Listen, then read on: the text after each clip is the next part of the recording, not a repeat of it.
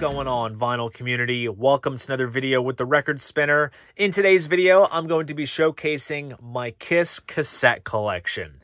When I was a kid, aside from the format of CDs, I gravitated towards the format of cassettes.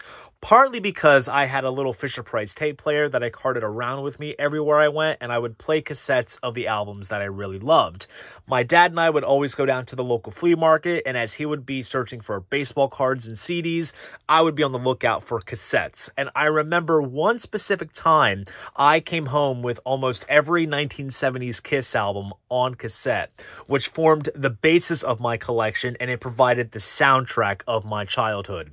And even when I graduated from cassettes, if I ever stumble across them at yard sales or record stores, I'll still snag up Kiss cassettes simply because at this point it serves as memorabilia, and let's face it, they're far more compact in size compared to these suckers. So I figured this would be a cool means to provide some Kiss-related content and really show you guys the roots of my Kiss fandom by showcasing my Kiss cassettes. It isn't by any means complete. There's surely some holes, and hell, there's even a handful of cassette singles, which I don't own. But as of filming in mid-2024, this is my Kiss cassette collection. So enough of the chit-chat. Let's jump into what this video is all about. Okay, so all my cassettes are housed in these sort of briefcase-style cases, and obviously this case has the Kiss collection. So it opens up just like this, and here it all is. Disregard this part of the case, but this kind of gives you a glimpse of what other stuff I have in my cassette collection. But starting off with the most appropriate place to start, and that is with the self-titled debut. Now, this is the 1987 edition. An interesting anomaly, since on side 1, it skips over Nothing to Lose. The song opens side 2, and it's the Alive version, for no apparent reason. Then moving on to Hotter Than Hell. This is the 1987 edition, and another track list difference. The closer Strange Ways follows Got to Choose on side 1, then Parasite introduces side 2, and I have 2 copies of this. This is the white cassette version, and then I also have the exact same edition. If I can get it out of the space. This one comes on a clear cassette. Then moving on to Dress to Kill, I have 2 versions. The 1987 edition on a white cassette, as well as the 1997 remaster where they kind of tinkered with the artwork a little bit, which looks really cool.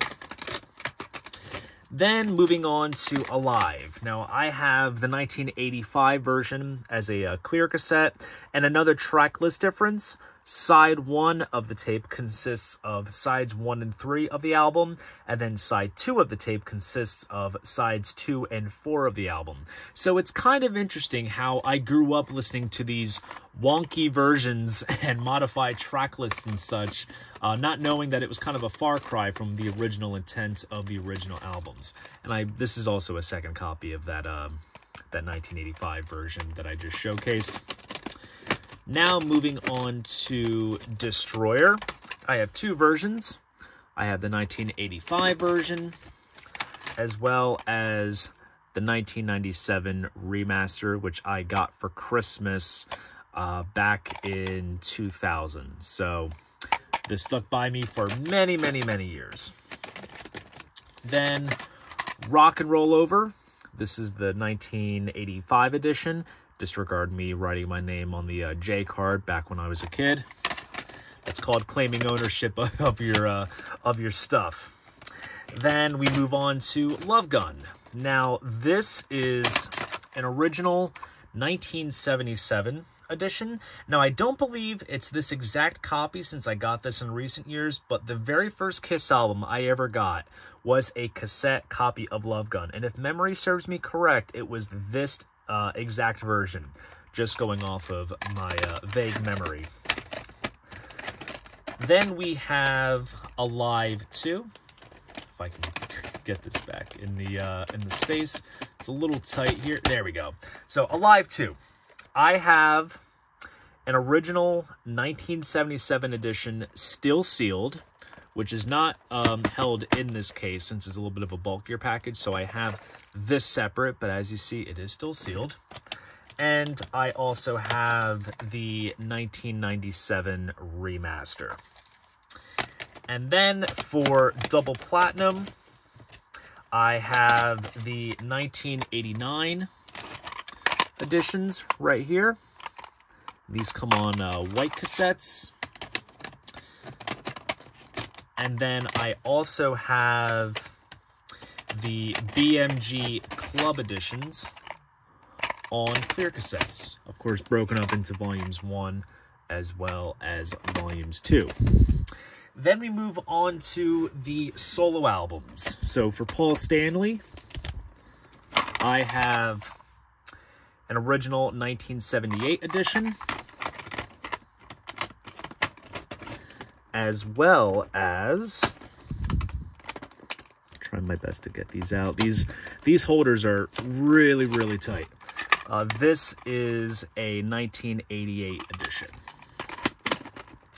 Moving on to Gene Simmons, all I have is the 1997 remaster. And then as for the Catman himself, Peter Criss, 1978 edition, as well as the 1988 edition. And then Ace Frehley, I have a 1978 edition. Now this one is kind of bizarre because of the print is sort of upside down and backwards. It like kind of wraps around like this, whereas you're supposed to kind of have it like that. So it's kind of an interesting variant to sort of own. And then I also have Best of the Solo Albums, and this is a 1978 edition from the Netherlands. Moving onward, we have Dynasty, a 1985 edition. And then for Unmasked, I have an original 1980 edition. And as for Music from the Elder, I have the 1997 remaster, and let's just say, as a kid growing up, Music from the Elder was one of my favorite Kiss records. And as you see, I wrote on the case, and the J card is completely obliterated. So let's just say this cassette was much loved, needless to say. Then moving on to Killers, this is a 1982 Netherlands copy. And then Creatures of the Night. This is the unmasked version, which came out in 1985 with the remixes, as well as the resequenced track list. Moving on to Lick It Up, we have an original 1983 edition. And then for Animalize, I have an original 1984 Columbia House Club edition. As you can tell with the CRC notated on the spine. Then for Asylum, OG 1985. And then moving onward with Crazy Nights. This is an OG 1987 with the CR02 tape indicator there.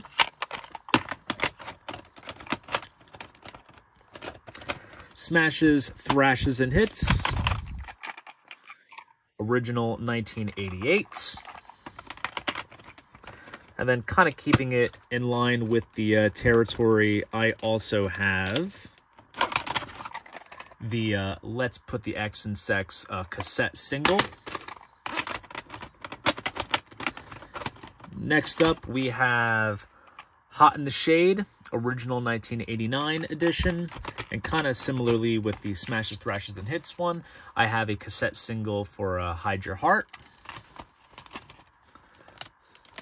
Then we have Revenge, original 1992 edition.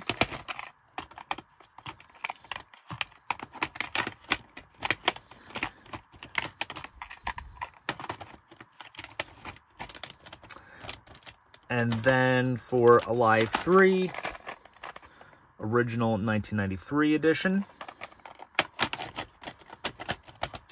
And then we get into Greatest Kiss. This is a 1997 BMG Club edition.